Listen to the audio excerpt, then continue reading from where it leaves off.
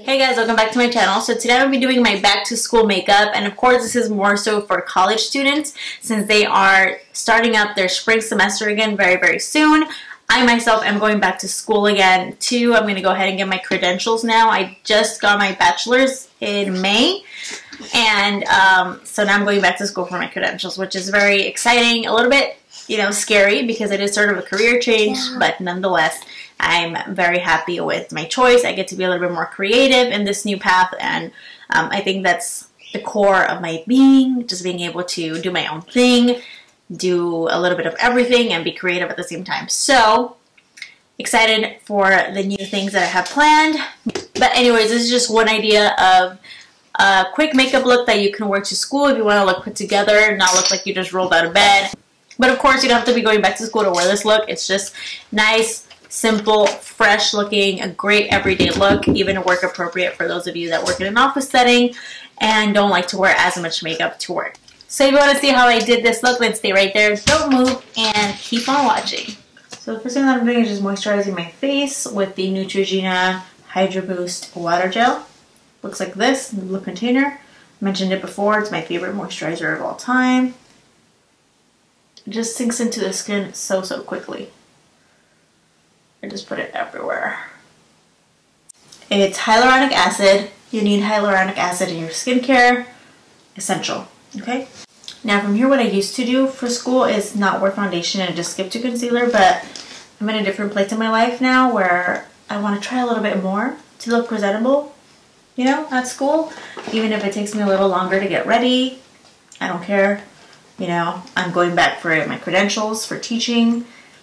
I think I could spare a couple extra minutes getting ready for school. So, I am doing a career change, by the way.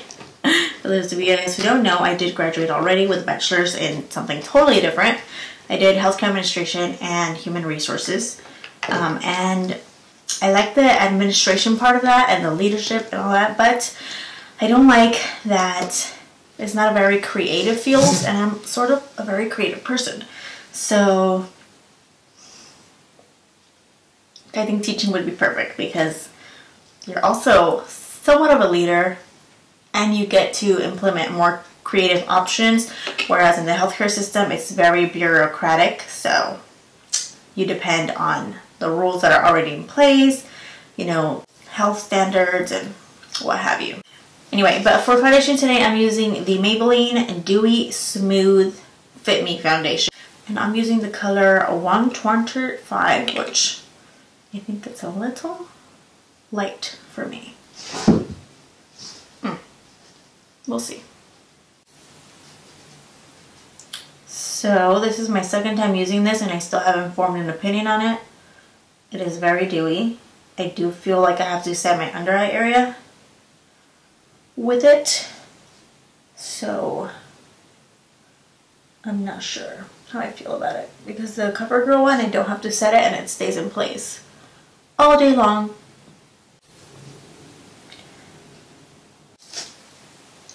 Actually, it looks like a pretty good match, right? Does it look like a good match for me? I think it does. I like it. It's not as much coverage as the COVERGIRL. The COVERGIRL gives me like a super smooth, even complexion. It covers up my smallest, what are these, beauty marks? Freckles here. So it completely melts into the skin pretty nicely. I mean, it just looks like normal skin. Let's do a little zoom in here.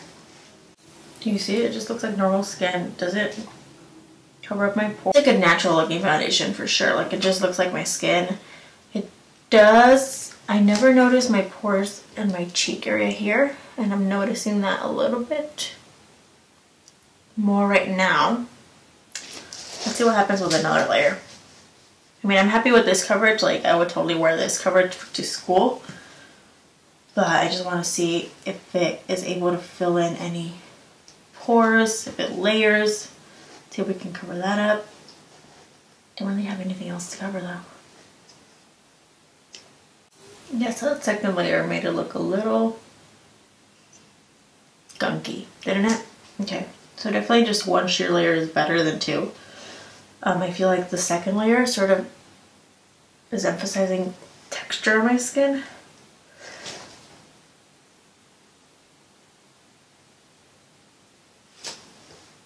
And by texture, I mean like pores and, you know, blackheads or whatever, like this here around my nose.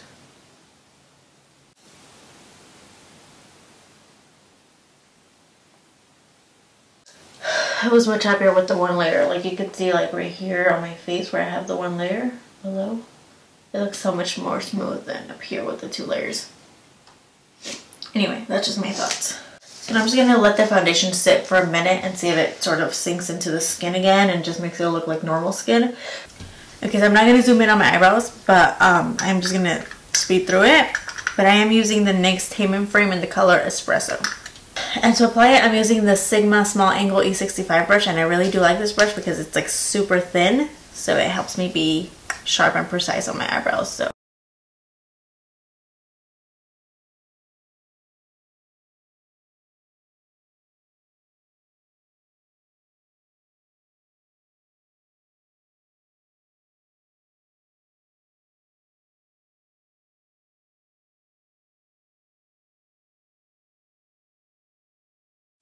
Then of course, you guys know I'm taking the color Vanilla by MAC. I'm just going to set everything on my eyes, aka the concealer or foundation that I put on it. So I'm going to go ahead and set below my brow.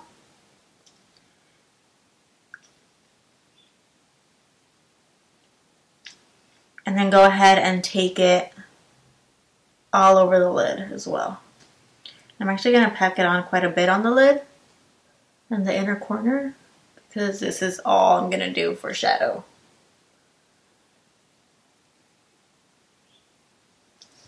Next I'm going to take Peach Smoothie by MakeupGeek. Same brush, nice fluffy crown brush. And then I'm just going to run this in the crease and above the crease. Just windshield wiper that in.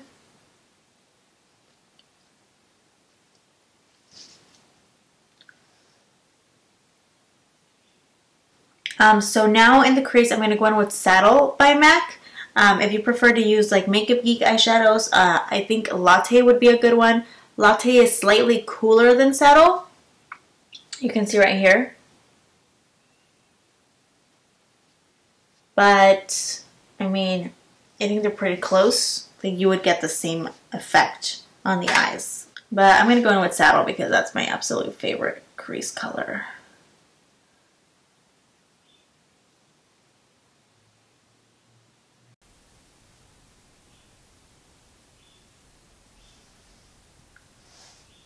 I'm just going in with a little bit more Peach Smoothie just to blend out the edges out here.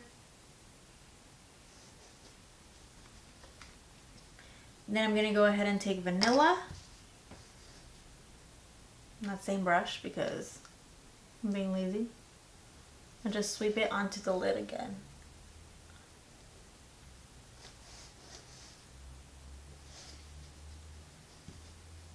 I do have glue residue on this eye, by the way, from my lashes last night, so don't mind that. That's just going to be there for a couple days. Okay, that's pretty much it for eyeshadows. I'm going to pop on my lashes. The ones that I'm using are the Double Demi Wispies by Ardell.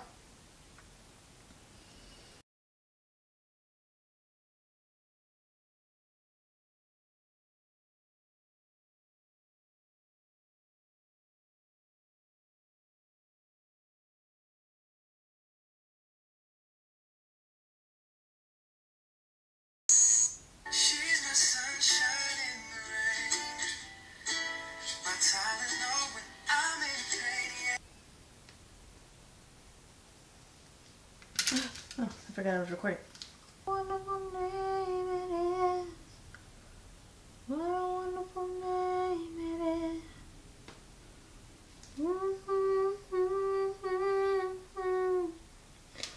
Okay, so now that the lashes are on, I'm just going to coat my lashes with a little bit of mascara. Just to marry them together. If you want to go ahead and put some black liner on, that's fine. Usually for like a casual day and for, you know, a place where I don't necessarily need to be glam, I skip the eyeliner just to tone the look down a little bit, and the lashes are already so dramatic, I don't think you need the liner. Of course, you can also do no lashes with this look and just put on the mascara. That would be even more comfortable and perfect, but like I said, this time around, I'm ready to look a little extra for school, you know? I don't mind.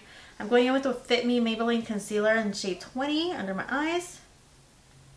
It's not quite as bright and full coverage as the Tarte Shape Tape. Do you see these lines? Oh, God.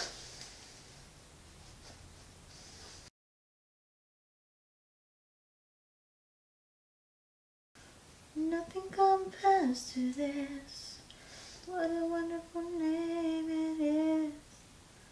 The name. Also, I was commenting to myself while I was applying the lashes that now that the foundation has sunk in a little bit more, it does look just as good as with only one layer. So there's that. So it does take a little time for it to like sink in and just settle, and then it does look like skin basically. But I do recommend a primer, like a pore filling primer, if you do have larger pores in this area like me. So with this foundation I would probably have to use a primer, which I usually don't, but primer. Alright, next I'm just going to go ahead and set under my under eyes, because this concealer, it's a little bit more thinner consistency, more hydrating formula that can move a little bit easier than the Tarte Shape Tape. So I'm just going to go ahead and set that with my e.l.f. HD powder.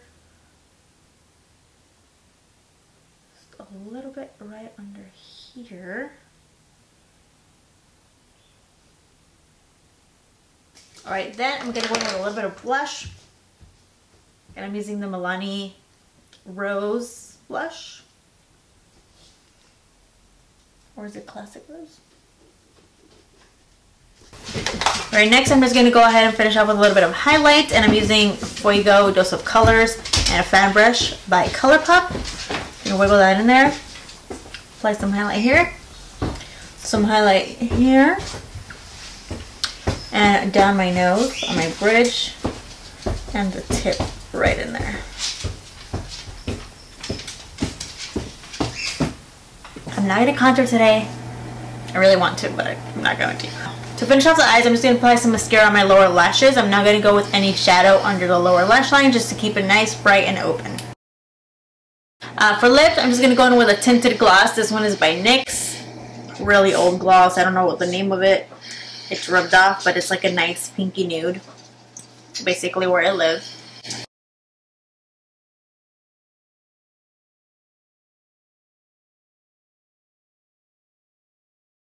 You on camera, Brenda? Okay. Yeah. Yeah. Yeah. Turn it up. Why? Alright, so there's a finished look for today. I hope you guys like it. It's nice and fresh. Nice wide eyes, makes you look awake, put together, but not like you're overly trying and overly glam just for class. I think that the lashes give it a little extra oomph, you know, really emphasize the eyes. They're nice and fluffy, and I really like the style of lash with like a nice, simple, fresh face makeup. So, hope you guys like it too. Don't forget to thumbs up this video if you did, and as always, remember that wherever you go and whatever you do, always leave your mark.